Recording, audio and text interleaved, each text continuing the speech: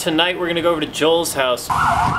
Joel lives in that part of Brooklyn that girls think you live in when you say, hey, you wanna come back to my place in Brooklyn?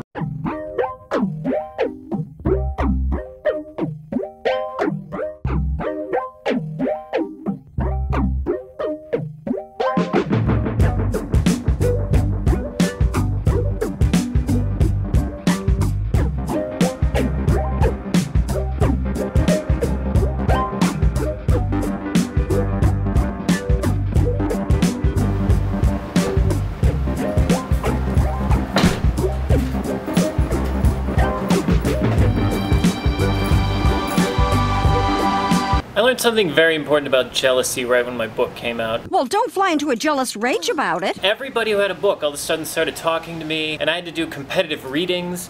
I had to go to book events all the time. I had to promote it like crazy and do interviews. All that was like kind of the fun stuff. But then this girl came along. I ran into her like a week before it came out. Her book had come out earlier that year, so she was like book expert all of a sudden. She like knew everything about books coming out. And that day I had news. I said, oh, iTunes picked me as one of the best books of August. And she was like, oh yeah, that'll happen. Dude, fuck you. And the next thing I hear, she's off to LA. She's got her own TV show now. And she just disappeared. And I remember being like, what did I do wrong? I was jealous. I was like mad. My book was so much better. Why come I'm not writing? And my friends were like, what's the name of the show?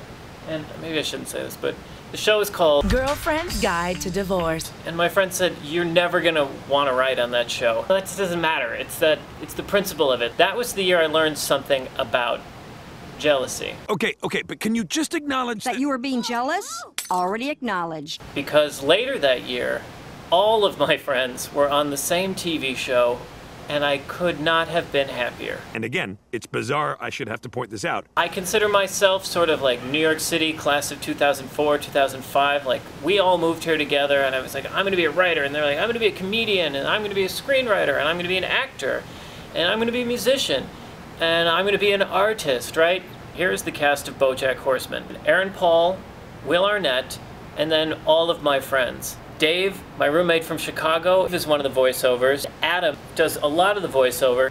Raphael is the head writer and the executive of the show. Lisa, you know how sweet Lisa is? When I got my first story in Esquire, she made me a print. It was a story about Lady Gaga, and she made me a print called Lady Pagaga and gave it to me just to be like, hey friend, I know this is a big deal for you.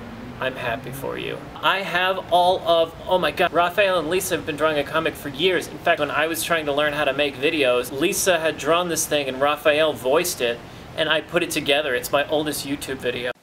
You better do something about this baby. I'm a horse. And I have never once spent a second being jealous of them. Not jealous, just reminding you that those are my friends. That's my team. Those are my guys. Every time I see a poster, every time some kid is like talking about Bojack or making a Bojack joke, it makes my fucking day. I'm gonna run and get the clips. This is what Lisa made me, Lady Pagaga. And this is Lisa's comic.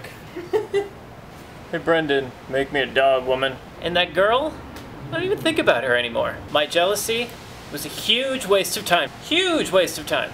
But this, having your friends succeed, watching them do great things, it's inspiring, it's motivating. Tonight we're gonna watch it on the roof. It's Joel's house we're going to. Raphael, the creator. It's Adam, Dave, my old roommate. And I don't want to forget to mention that my friend Jesse does the music. And Jesse made me like a bunch of R. Kelly songs that like no one else would have back when we were starting in music. When she's with a man looking at me damn right, I'm a flirt. So homie, don't bring your girl to meet me, cause I'm a flirt. Baby, don't bring your girlfriend to me, cause I'm a flirt. Please believe it unless your game is tight and you trust her.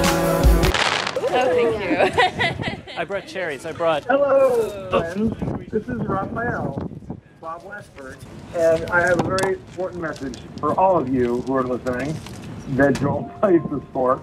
And that message is thank you so much for coming out and supporting my show, Bojack Horseman, and for being my friend. If there are people at the screening that are not my friends who are listening to this, thank you too. That's great that you came out to see this.